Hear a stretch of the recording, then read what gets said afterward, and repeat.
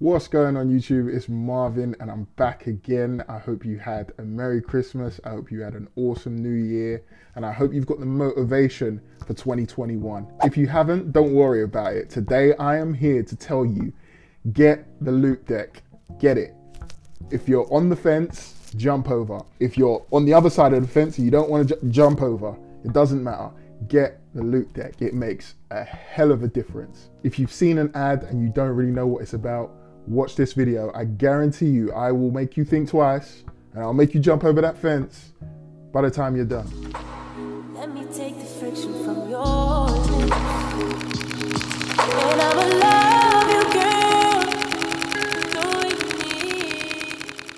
So a little bit of backstory. I saw it online and I just thought, it looks good, but it's too expensive. £220 was the price tag for it. And I thought, I'd love to try it, but I can't justify that money. So naturally I looked for another alternative. I went with the MIDI Pro or something like that. And that lasted all of one day. Don't get me wrong, the price tag for it was fantastic. It was £40 or something like that. But when I actually received it, my problem was, it was just too hard to operate. To get it to work, I had to go onto developers' websites, do a lot of reading to find out how to set it up, how to get going with it. It just wasn't clear. Whereas Loupedeck, once you get one of them, you plug them in, you download the software off of their website, and that's it, you're off, you're going. So even though I needed something to help me with my workflow, I sent the MIDI back. And I just thought, listen, I will manage without it. Even if the Loupdeck wasn't on the market, that was too much headache for me to get right. So no disrespect to the MIDI users, of course. If you're comfortable using it, awesome. You saved yourself almost £200. However, if you like the peace of mind, then Loupdeck all the way. So this high price tag, as I mentioned, it wasn't something that I was really interested in paying. Fortunately enough, I was good in 2020 and I got that as a gift. I got that as a Christmas gift. I put that on my Christmas list and Santa delivered, you know, Santa delivered. So I was lucky. So when I looked on YouTube for information on the Loupdeck Live, I didn't find much, especially from the creative region. Everyone else was using it for streaming or talking about it for streaming purposes, which if that is what you're looking for, I do not have a clue of how to do that. So I apologize. But if you are one of those people, still keep watching because you never know. This might prove to be useful for you later on. So let's talk about the pros. Let's talk about why I am happy. The build quality. I didn't think I'd be talking about build quality. I thought that I would be talking about what it does for me and my machine. However, I have done a little bit of moving around and had it in my bag multiple times. And I wasn't fearful in the slightest. I wasn't fearful that anything would break. It seems, as I mentioned, pretty sturdy. Something that I found really, really strange when I first plugged it in, which I'll throw in there as a pro. You've got a button here, right? So this is fully customizable and it's got like a desktop logo with a plus on it. And when you press it, it gives you a whole different desktop. I know that this is possible. I know Windows users will probably turn around and say, look at this noob, but it really is different. It really is unique. And then you can cycle from different windows. So if you were showing someone something, i.e. streaming, and you just wanted them to see your desktop, you didn't want to see the apps that were open, it's nice to know that you can give them the option of seeing one screen. I thought that was awesome. I don't know what that's called, but it's great. As you can imagine what a Loupdeck would do, you can change your brightness of your screen just with twisting the knobs or the dials. I'm going to call them dials today, not knobs. You can turn up and down your volume. You can open up Spotify. You can open up your different programs. You can save whatever programs you want onto your, oh snap, I'm pressing stuff now. You can save whatever programs you want onto your interface. And you can put your own logos on there. So you can take a photo of yourself and put it onto the digital screen. I think that's hilarious to me. The emojis as well, you've got like a little emoji button. So I press that and then you can just type in your emojis and they come up. So yeah, I'm used to being on the computer and never being able to use my emojis. I know there's a small shortcut for it, but listen guys, like I said, I'm really, really happy about this product. And if you are someone who struggles or didn't even think of some of these things, then I guarantee you're gonna love it too. So let's talk about stuff that is actually important, like really important for your workflow. Just opening up OBS. 5 minutes later. I am going to use an example of this photo quickly. I've customized my layout, as you can see here, to how I like it, how I operate. I'm gonna just press on virtual copy here, just to create a secondary, and I can move from photo to photo with the dials here, as and when I please. So why I love this thing, I can go through my normal selection process. How I organize my photos is by putting them into 5 and 1 stars. I just 1 and 5 star them. I can do that in my camera as well. If I do it in the camera and I know that I've got 5 star, for example, as soon as they hit Lightroom, they're already 5 starred. I'll know which ones that I want, and I'll just continue my selection process from there. After I've got my 5 stars, I generally go through them again and use the color coding. Reds are out of there. If I usually just press the delete button, which is right there anyway. The greens are all good for me. And then the blues are the final selects. I can zoom all the way in just with the dial, and go through all the different steps, which is great. And then my bottom row just there was just for if I ever wanted to just filter them and see which ones I have in the final selection. My second page literally has most or pretty much everything that Lightroom has to offer. And you'll see when I actually press each button, it changes the dials. So I can, from here, change the contrast immediately on the photo, as you'll see. And then if I don't like it, then I can just click it back in. But the beauty is that with each movement of that dial, you can see the minute changes at such speed. So this is why I love this thing. This is why this thing is the shit and you need to buy it. Because if you're using a mouse slider, don't get me wrong, I've got friends who are creatives also, and they've also said to me, look, I can do it quickly, and they've got their mouse sensitivity high and all that stuff. It's not the same. When you get to the finer edits, I personally haven't found space to use it on Photoshop, because a lot of the reasons why I use Photoshop is frequency separation, stuff that you'd need a brush for and you need to move around. It's not so much about moving dials and changing colors, or in Premiere's case, cutting up clips. So I think that's where personally it works phenomenally for me. So I'll give this a quick, very quick edit to how I like it. So I add in some exposure. I usually drop my blacks just to create some contrast, and I can literally see what I'm doing. Wherever I move, it pulls down the list and tells me what I'm doing. We had some snow, so I'm gonna up the whites just a tiny bit, just a touch. Same with my highlights. And I'll probably raise my shadows just a little bit, just to give it a little bit more of a washed out look. Just add a little bit more contrast, just so that my partner M is separated from the background. And then from there, I'll go into my different controls. So I'll go into simple edit, and I might wanna cool it down. I might wanna warm it up. If I've gone too far, I press the middle button and I'm right back in. But to me, that warmer tone looked a lot better. For smoothing skin, I would always recommend, if you don't have the time to go through frequency separation in Photoshop, the quick, easy plug to that. Now, I personally like to drop my clarity and then raise my texture ever so slightly. And that gives a nice, soft, bloom filter type look to the photo. What I don't like is when people overdo it. They're basically changing the same things. They go to the curve, the sliders. Personally, for me, I'm just like, okay, if it's a masterpiece and you really want to take your time, then yeah, go for it. But sometimes I think people overdo it in their mind.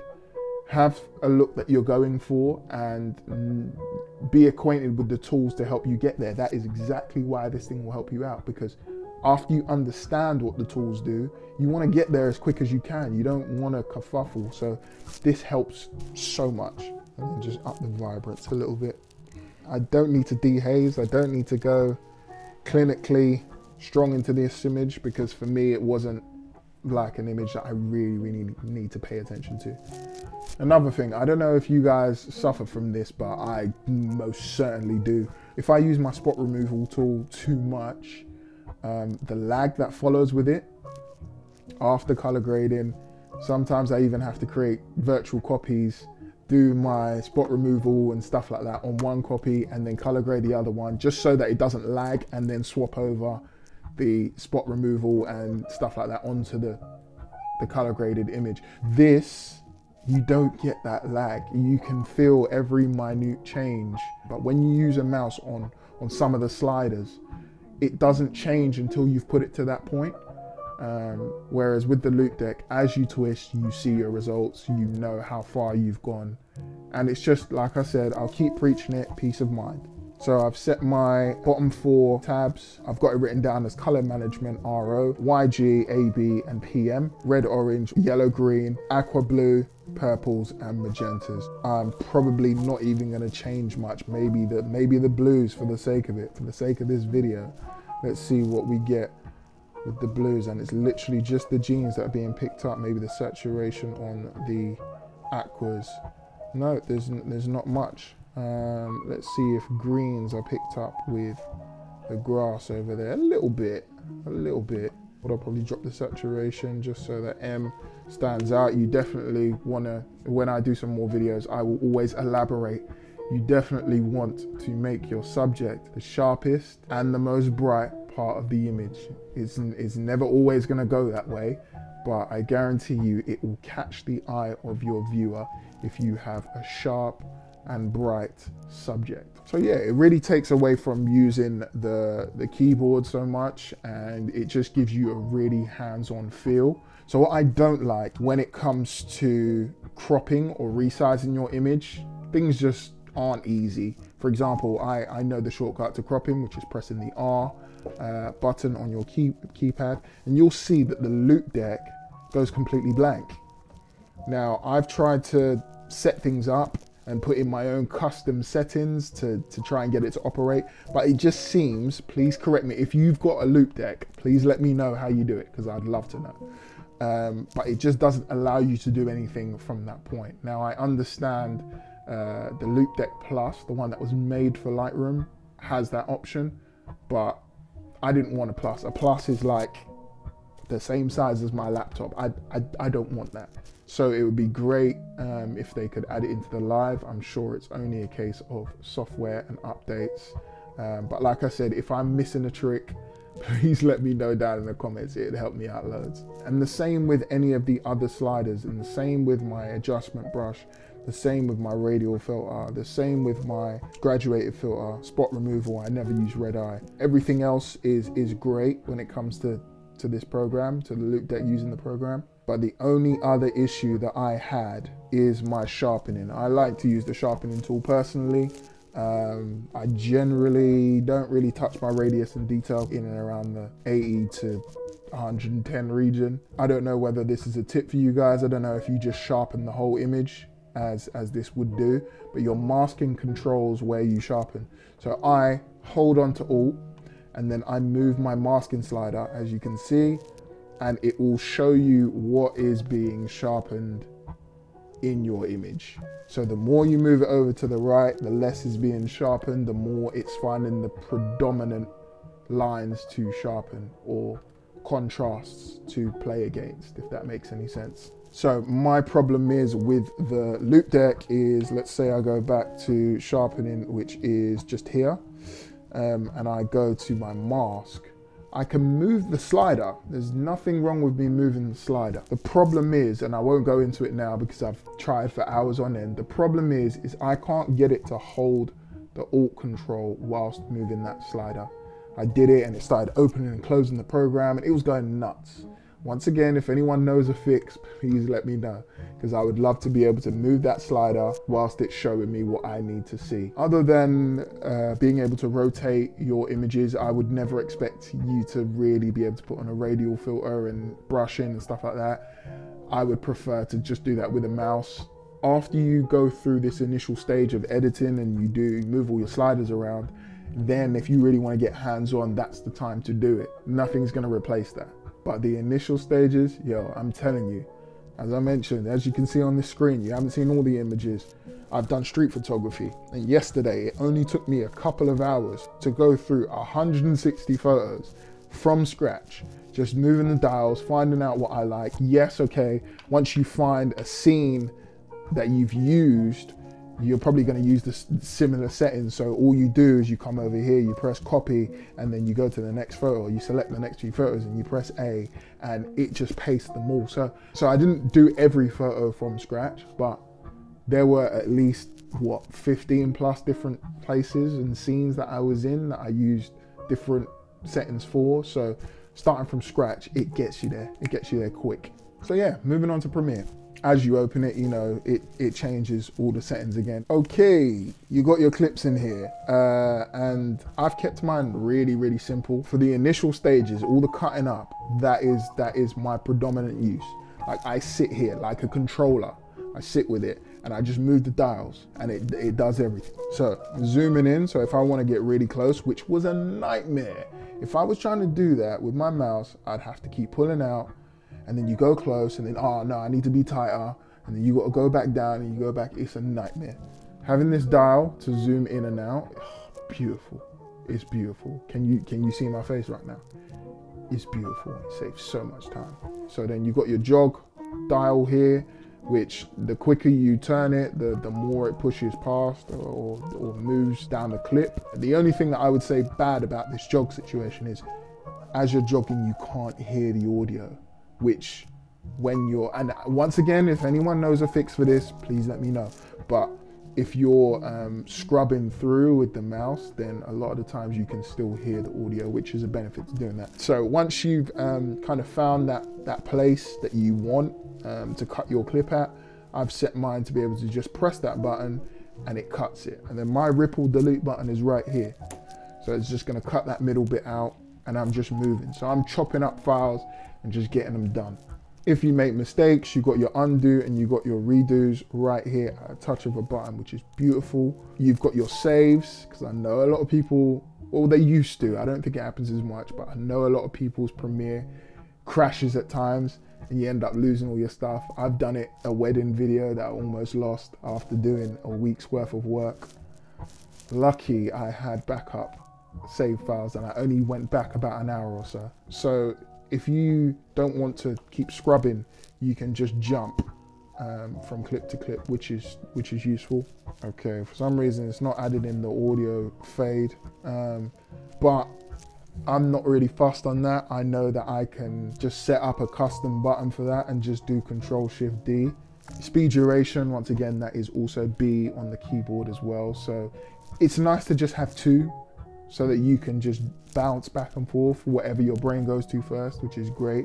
But I might need to add in set frame to size, because when I want to add in photos to my video, yo, that's perfect, because then I don't have to resize the image to make sure it fits well and all that stuff. I just say fit size, and it just sits there on the page. And then if I then want to move things around and organize, I've got my clip selected, and then I can just move it with the dial, nice and easy. And each click tells me how far I'm going. If I want to move up and down, it's really responsive. Don't get me wrong, it's okay at times using the mouse, but sometimes if you want to move something, perfect line, just having those dials just works. And then if you go wrong, you just click and you're back to square one. I know there is a reset button on that too, but trust me, it's beautiful. And you've got scale, which is right here as well, so you can increase. For me in Premiere, that's pretty much it, if I'm honest. I tend to not really use the other tools. Maybe that's just me. Maybe I'm not quite there yet. Maybe I'm not that great of an editor yet, but you can, tell a lie, I have used the basic creating tools, like exposure, black shadows, whites and highlights. But generally speaking, I shoot an S-Log. I've got a lot for it, or sorry, I try and correct it as much. No, tell a lie. No, I do the cheating way or the lazy way. I don't correct my footage. I set my white balance as often as I can. I whack on, I shoot an S-Log, I whack on the LUT, and then I correct to the theme that I'm going for, or the style that I'm going for. Yeah, it's lazy in some people's eyes, but Works for me, I guess, for the time being. Once you get to that point, everything is quite fine-tuned anyway. So yeah, that is it. Oh, in relation to Premiere, I wouldn't necessarily say there are any negatives. So yeah, that's my new workflow. That's what speeds me up. If you don't believe it, trust me, get your hands on one, find a way, use it. Ask someone, can I use it for an edit or a day or whatever it may be. My friends, don't ask me because I won't give it to you. Just buy it. Trust me, just buy it. You won't regret it. Or just put it on your Christmas list like I did. If you are one of the people who have been weighing it up and not quite sure on what you are gonna go for, I hope that I've helped your buying decision. I hope that I've eased your mind in relation to thinking. I hope that I've answered any unknown questions that were on the table. So with that said, hopefully this video has not been too long, but that is my personal review after having it for just over 2 weeks. And yeah, I love it. I love it. I'm not editing without it. It's small, it fits in my bag. If my laptop is going, there's no reason why the Loupdeck can't go. There is one more con. It's bloody wired. It'd be great if they could come out with, I'm not gonna say a new one because I've just bought this one, receiver transmitter situation, maybe where you plug it into the top of the Loupedeck and you get that transmission. I would say that's something that they need to, or I would like to see added on. But yeah, please drop a like onto this channel. It helps me make more videos like this, and I want to make more videos like this. I want to try out more gear and find more shortcuts so that we can spend more time being more creative and doing less editing, or at least making editing fun. Like, I'm not ever thinking, that was a great shoot, but I've got to go home and edit all of that. Like, that doesn't come into my mind anymore. It's a lot quicker. So please drop me a sub as well.